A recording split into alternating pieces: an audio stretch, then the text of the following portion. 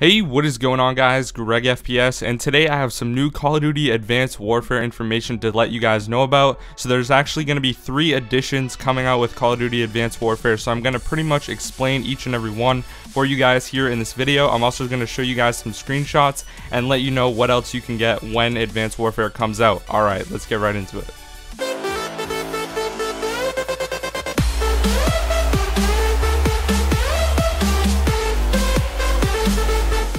Alright guys, so first I want to start off by saying thank you so much for checking out this video, and today we have some really good information. So first I'm going to be letting you guys know about the different editions you can get for Call of Duty Advanced Warfare. As you guys know, just the standard version of the game is going to be $59.99, like pretty much every game that's been coming out lately. And there's actually 3 different editions that you can get. So the first one is the Atlas Limited Edition, which is going to be $79.99. The next one is the Digital Pro Edition, which is going to be $99.99. And last is the Atlas Pro Edition, which is going to be $119.99. Now, obviously, this is really good pricing, considering that other prestige editions in the past have been upwards of $200, sometimes even more. So I think the pricing is pretty good on Activision's part, and they're not trying to be huge money whores yet anyway. So basically I'm going to let you guys know what is in the Atlas Limited Edition, and then if you guys want to check out more information about it, the link to the webpage will be down in the description, and you guys can check it out and read it for yourself and really decide which one you actually want to get.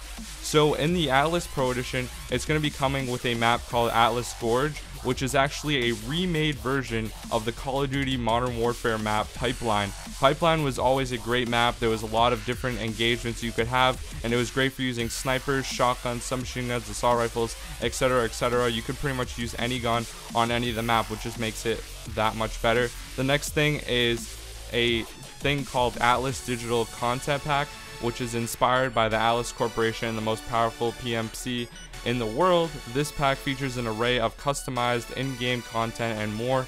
The next thing is you're also going to get 2 weapons right off the bat: the BAL 27, which is an assault rifle, and the Atlas 45 pistol.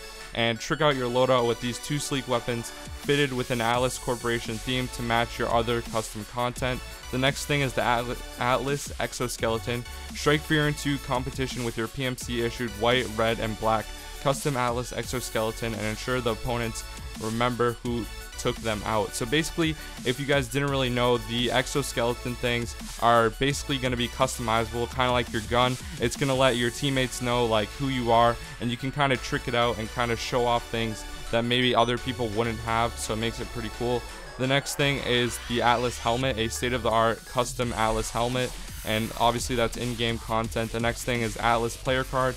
Leave your mark on any kill cam with an Atlas player card, featuring both a custom Atlas calling card and emblem. So this means that we're going to be getting back what they had in the Modern Warfare series as well as Call of Duty Ghosts, where there's going to be custom player cards as well as emblems. So that's really good news actually, because that was really much better than creating your own in Black Ops, at least in my opinion, because we've all seen enough dicks on there and we don't really need to see any more. The next thing is 5 bonus supply drops. Be prepared for battle as soon as you boot up with 5 bonus supply drops, with which unlock a variety of in-game content from player customization, gear to weapons. Next is single player exoskeleton upgrade token. Over the course of campaign mode, players unlock exoskeleton perks and abilities that help tackle various obstacles and challenges. This token provides an extra upgrade for your exoskeleton, so you're already at an advantage when jumping into the campaign. So that's pretty cool. And the next thing is the Atlas Soldier Manual, which is pretty much just the game guide, I guess. Also, you'll get the official Call of Duty Advanced Warfare soundtrack.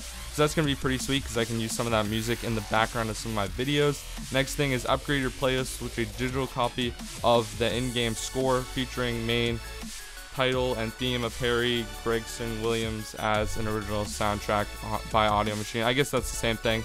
And then you'll get the Steelbook. So that's just the regular edition.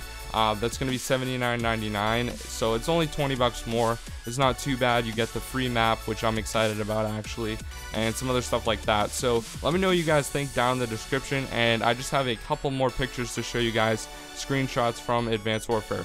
Let's get right into that. Alright guys, so recently they released a quick campaign story trailer for Call of Duty Advanced Warfare. At the end they showed a 5-second trailer type thing for multiplayer, and these are some screenshots taken from that for you guys. Now, this first screenshot looks pretty cool. All the maps look kind of run down a little bit. This one looks kind of like Sovereign. It's going to be some sort of facility. Maybe they're manufacturing weapons or something like that. It looks pretty nice. I'm pretty excited for this one. Overall, it just has a futuristic touch, and it looks really, really nice. I love how they're just bringing that futuristic aspects into it. I really think it's going to innovate how we play Call of Duty. Now, this one is a gun. It looks really awesome, and this guy's jumping up in the air, and he actually gets a thing called Skeet Shooter for shooting him.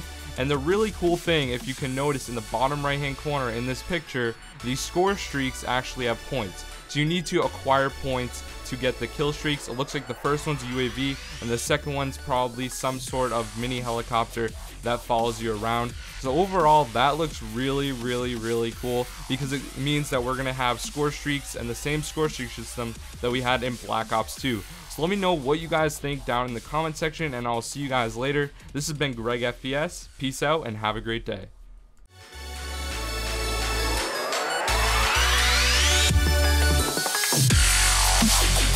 Yeah.